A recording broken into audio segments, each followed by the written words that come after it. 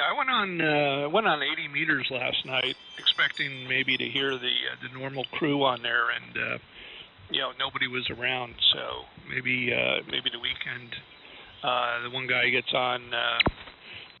What's up, guys? Always running something different here, audio-wise. Just want to show you guys what I'm doing. Okay.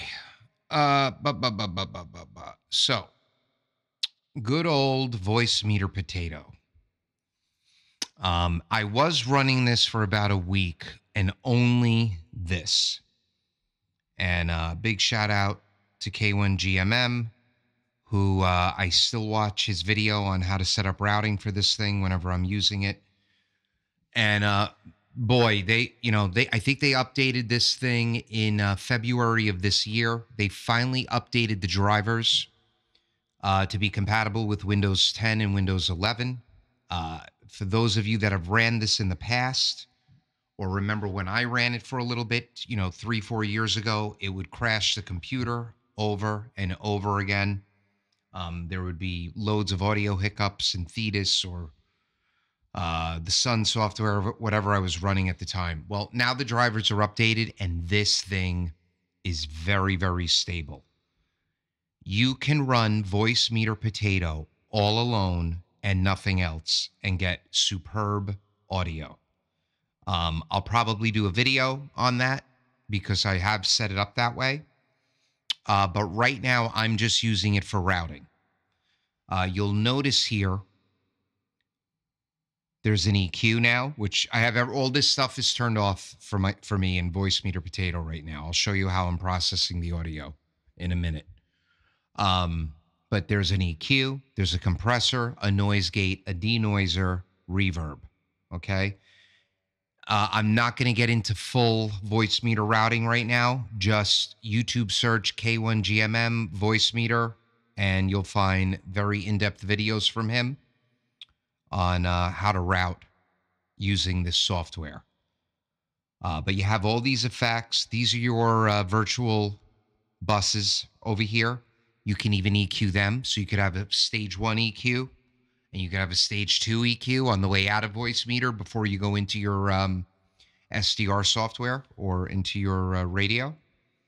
But right now, this is just a routing mechanism for me. I'm using one sound card with this. I'm recording in OBS with it right now.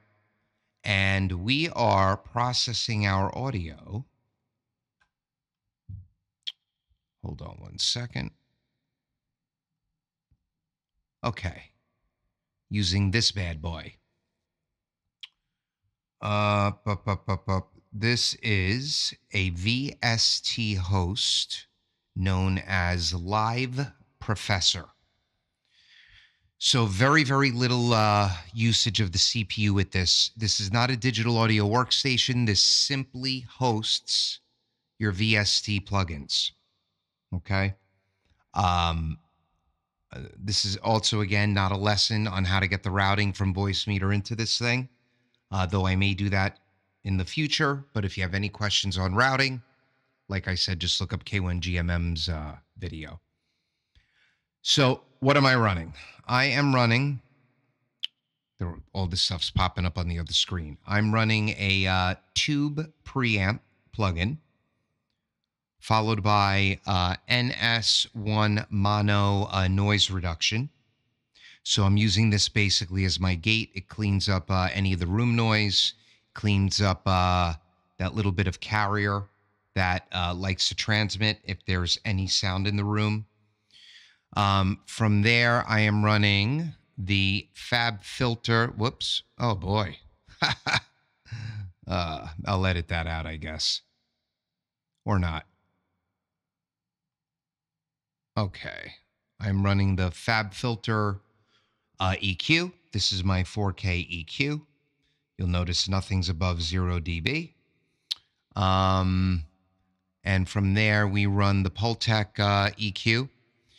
This is where I add all my lows back, and I'm using the Pultec Bas Trick, which is boosting and attenuating at the same level. This is also where I add my highs back in. And then we have the CLA 2A compressor. This is a replica of the Teletronics compressor. Great sounding, adds a little bit of grunge to the audio.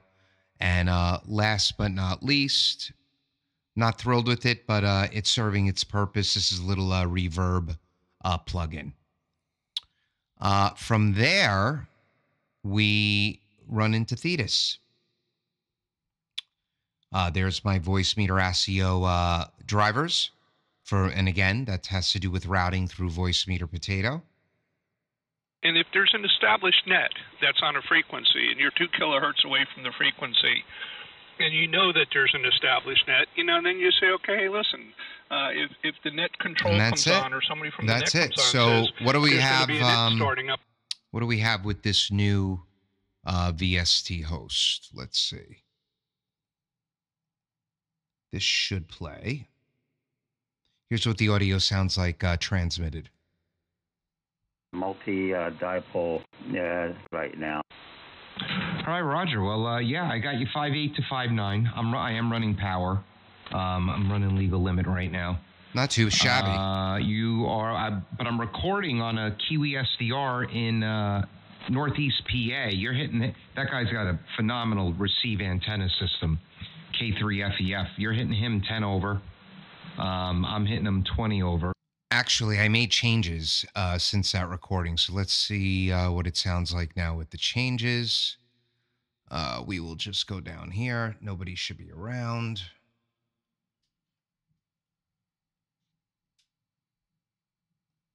Okay, nice 1.14 SWR. Let me pull up the good old Kiwi, which I bet it kicked me out. I bet it did. No, it didn't. What do you know? Let's mute that. Okay. All right, let's see.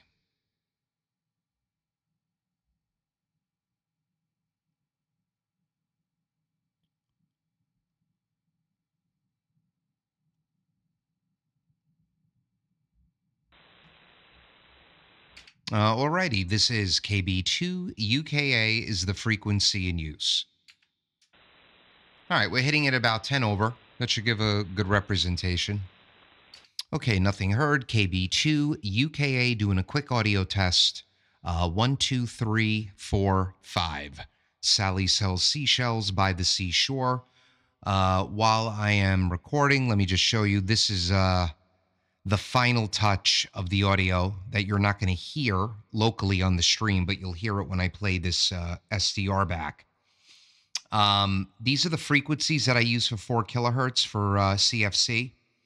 150, 420, 700, 1600, and 3700. You'll notice those are the only frequencies that I have gain applied to, and a little bit on 40. That's just because I'm sick. But these are important frequencies because these are the Orban Optimod frequencies from the old AM unit.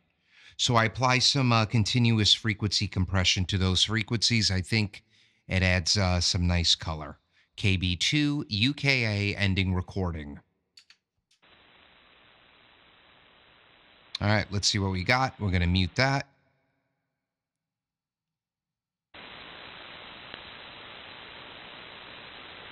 Alrighty, this is KB2. UKA is the frequency in use.